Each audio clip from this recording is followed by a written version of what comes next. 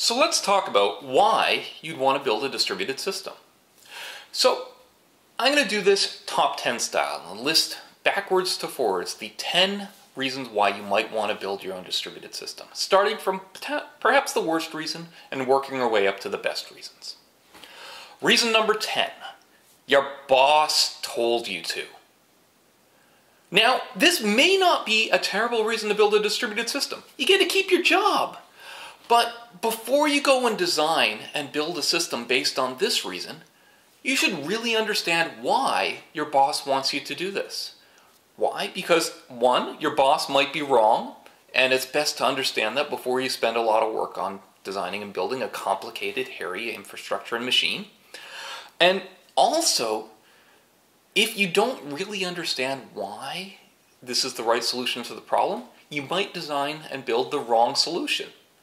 So I'm going to categorize this as the worst reason to have, if it's the only reason you have for building your distributed system.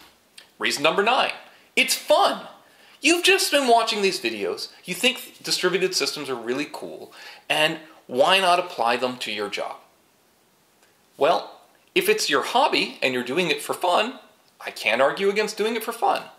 But if what you're trying to do is design a real system that people will use, you want to build the best possible solution. And so this alone, once again, is not a good reason for building a distributed system. Hopefully you can come up with some better reasons for building it. Reason number 8, you need a server anyways. What do I mean by this? Well, you might be solving a problem which can't be solved with a single machine. For example, you need a client-server architecture. You've got a customer database that has sensitive information. You need that to be in a server which you can secure and lock down. And then you have your customers that are running a client on their end-user machines. And you don't want to ship the entire customer database out to every customer's machine because that would be a security nightmare. Okay, so that means you need a client-server architecture. It doesn't necessarily mean you need your server to be a distributed system. There are other cases like this as well. You have mobile devices that run a client, and then you have a server that contains the shared state. And the mobile devices have limited battery life, so you don't want to do all the computation on the mobile devices. If you're doing voice recognition, often voice recognition is partitioned between the client, which gathers the voice data, and then the server that does the heavy-duty processing. Or maybe your application fundamentally involves sharing of information. If you're writing a web bulletin board system or a chat system, it just doesn't work unless there's information shared between the various users because it's just not a chat application if you can only talk to yourself. Sort of like what I'm doing right now with this camera. Anyways, that's just an aside. So you may need a client-server architecture, and that may involve applying some of the techniques you learn for designing distributed systems, but it doesn't necessarily mean you need to fully distribute your state amongst all of the machines involved in the calculation. Okay, so let's move on to the next reason. You might have legal reasons, or privacy reasons, or political reasons for building a distributed system. This really gets out of the domain of the technical and into the policy question. An example of this is the Tor network. The Tor network is a distributed system. It is not a distributed system because it's more efficient to have all your network packets flying around, bouncing back and forth between various end-user machines. It is simply done this way because you can preserve, or at least make it harder, for someone to invade a user's privacy and discover where network flows are coming from.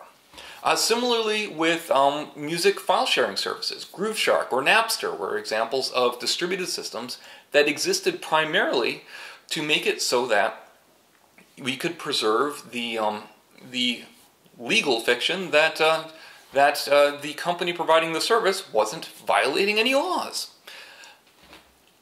Okay, maybe it wasn't. I'm not going to get into a debate as to whether it was a fiction or not, but it was a legal reason for designing the system in that way.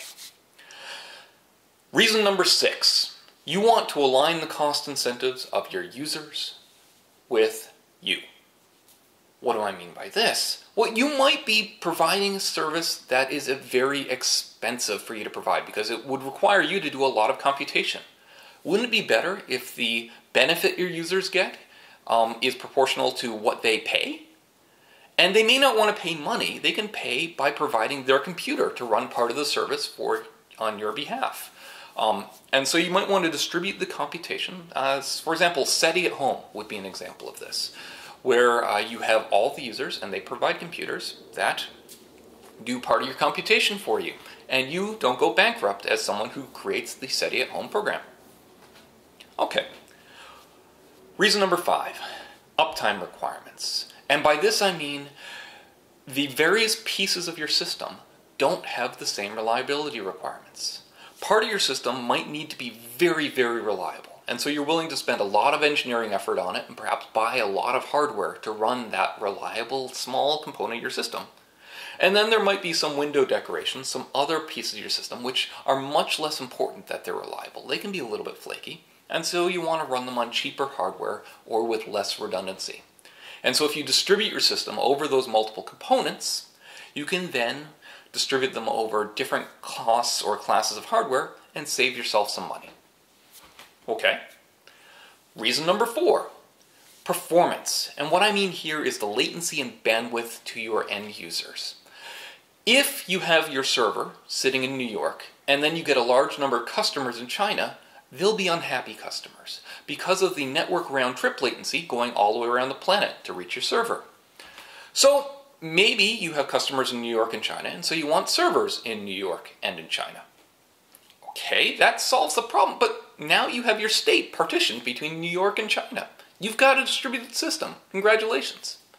An example of this would be a content delivery network like Akamai, which makes it so that there's a web cache in almost every major ISP, and sometimes more than one in the ISP if the ISP has a lot of reach to various geographies, that caches the data such that that large blobs of data are always close to the users that want them, so that when the user requests the data, it's nice and fast getting their data back.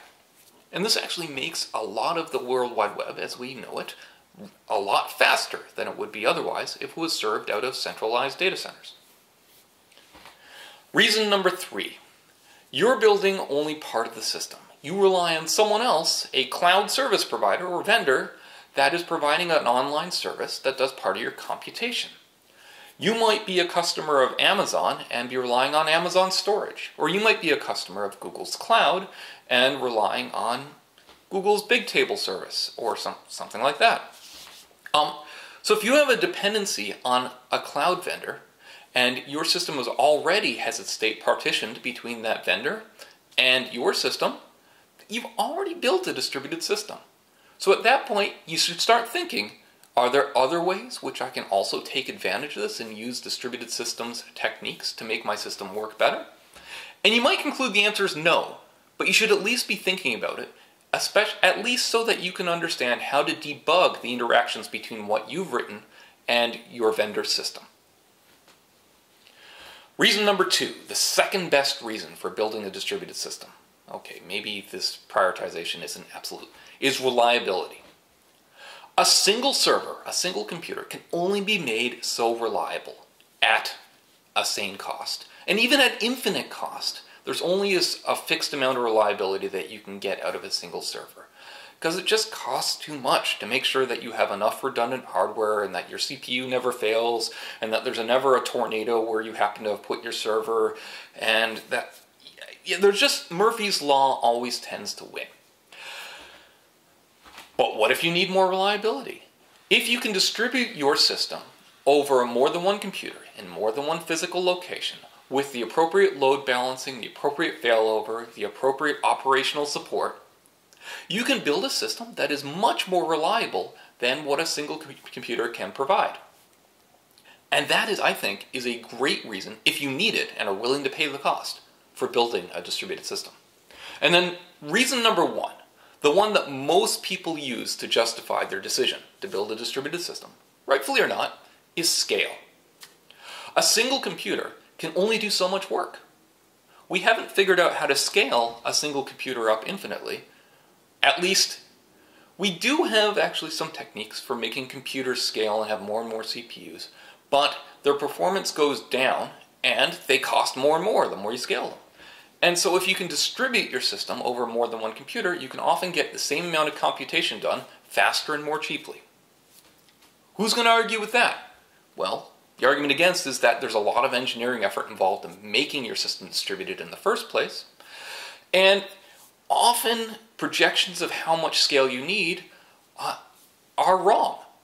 There's no other way of saying it other than people are often very optimistic about how many customers they're going to get for their system, and so that means that they put a lot of engineering effort into building a scalable solution when a centralized solution would have been good enough. So scalability can be a great reason for building a distributed system if you have confidence in your projections of user growth and so on. And one thing to keep in mind is that Moore's law is really powerful. Computers are getting faster all the time. So it might be that computers get faster than your workload on your system grows. So that might work out to your advantage and save you a lot of effort, but you should look into it.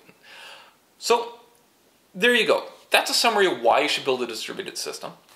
You should always know your reasons for building it before you start your design. Or maybe you discover them as you work on your design. But you want to make sure that the design you come up with actually addresses your reasons for building a distributed system. Otherwise, you might do a lot of work for nothing and have to throw it away and start over. So that's it. Thank you so much, and please go on to my next video.